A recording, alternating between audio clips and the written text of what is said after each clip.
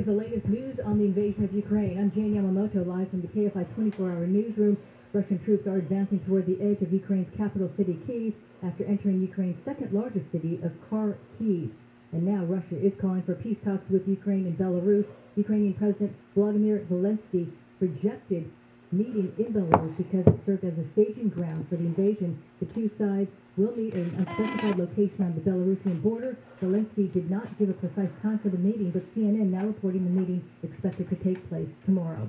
Ukrainians are bracing for the possibility of urban warfare in their capital. Massachusetts Democratic Congressman Seth Moulton says the United States should not expect Russia to stop at invading Ukraine.